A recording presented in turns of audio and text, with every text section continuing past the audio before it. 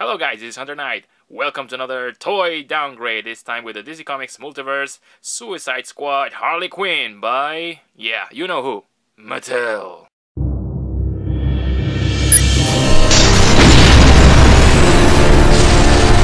Toy downgrade. Figures that bomb badly. Thanks for tuning in. I should have made this review a long time ago, but you know, I've been busy with a lot of custom action figure work. So let's take a look at this atrocity here.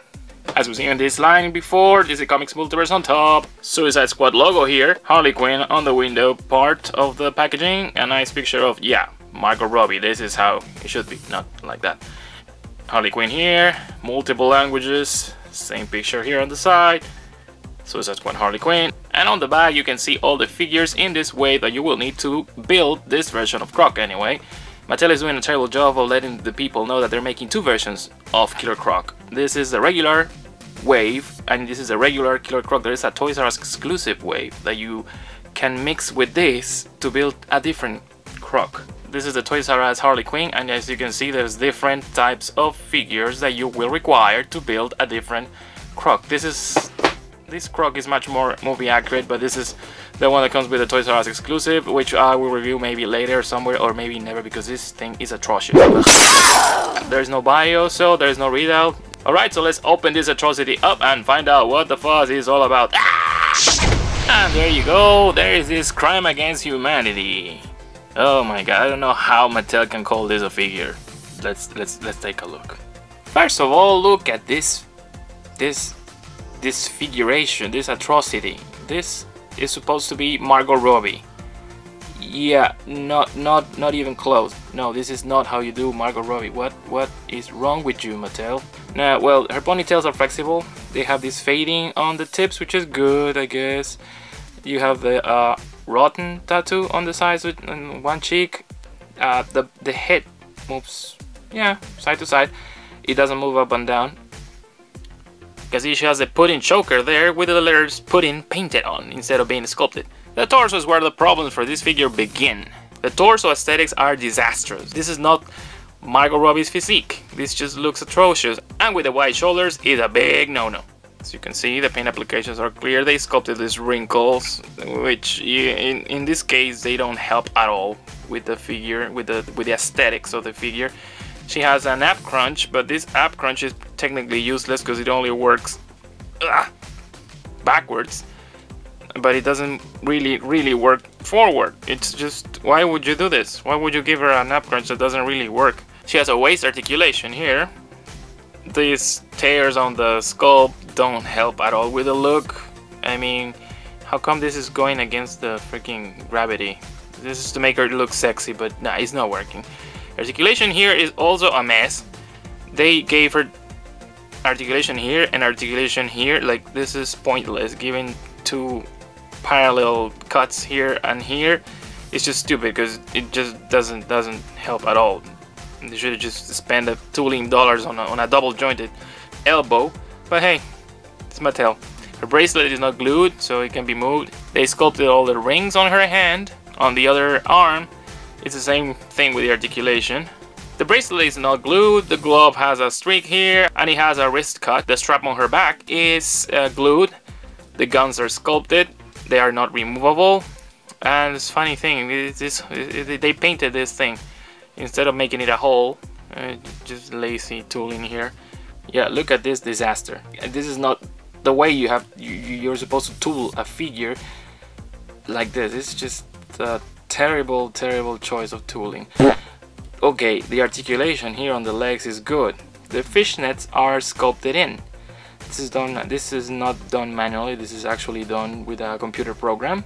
The tattoos on her, I mean, yeah, these tattoos were supposed to be made by her, so that's why they're looking on this way. They're okay. There's a bunch of amazing knee articulation, almost 90-degree angle. You can also see here problems with the mold. You can see the cut from the mold here, which is unsightly.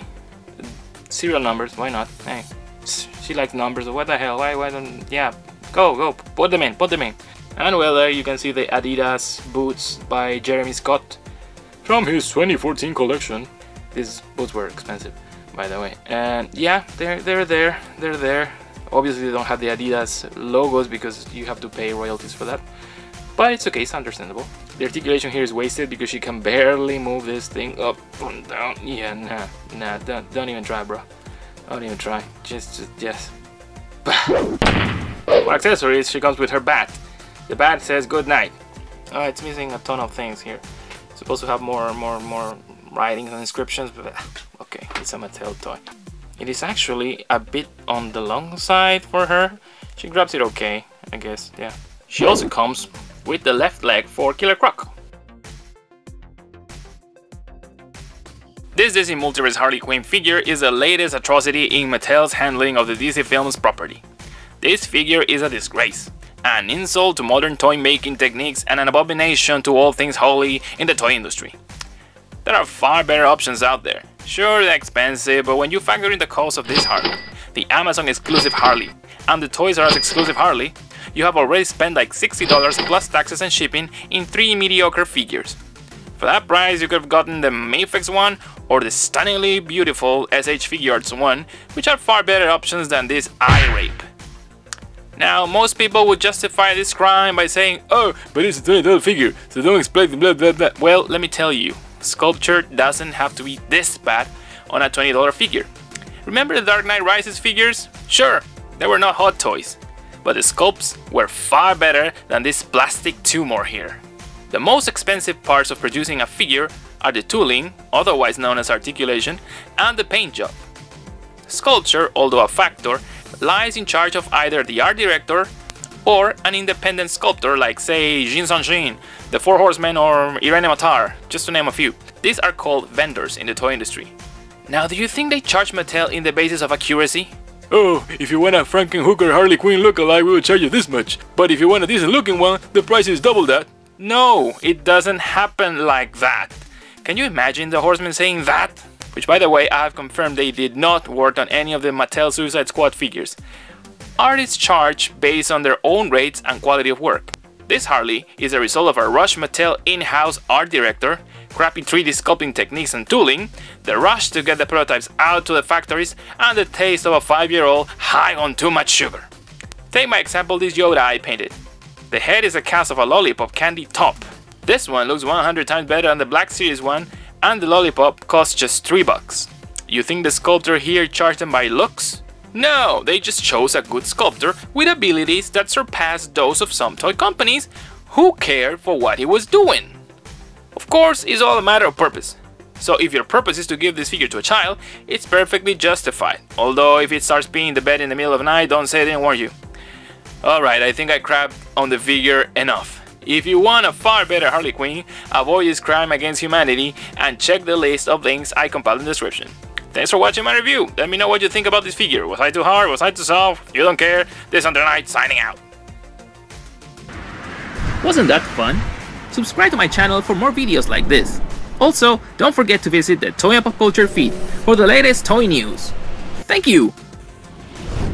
Impressive.